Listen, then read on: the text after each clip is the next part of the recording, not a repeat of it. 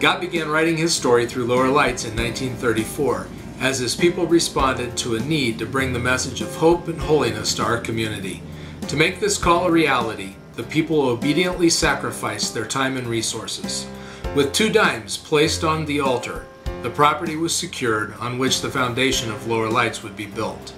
Today, that original desire for the message of holiness to be proclaimed is still the central focus of Lower Lights and is being carried out through Lower Lights Church, Lower Lights Ministries, and Lower Lights Christian Health Center. We can offer patients the hope and the life that is in Jesus Christ. We grow through that as we watch them grow.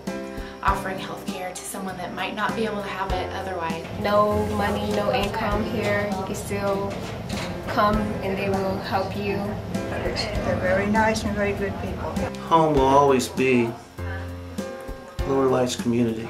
I see God changing lives. Pretty nice people. It's completely changed my life. It's all through the church and through the ministry that I have came this far. Without them, I probably would be lost back in the streets. We really try to see others how God sees them. Lower Lights is also helping the community, homeless people, to help feed them and shelter them.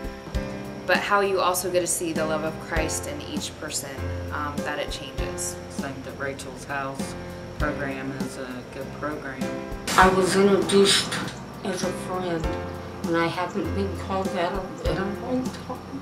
Love is what changes hearts and minds. And we invite others into God's story. It provides an avenue for hope and prosperity personally and emotionally and spiritually. I once was lost, but now I'm found through the church, through Jesus Christ. It's really family in Christ all the way. The only church out of all the churches that we've been to that we actually felt comfortable in. You feel like you're home, you belong. We're a church that is for the city.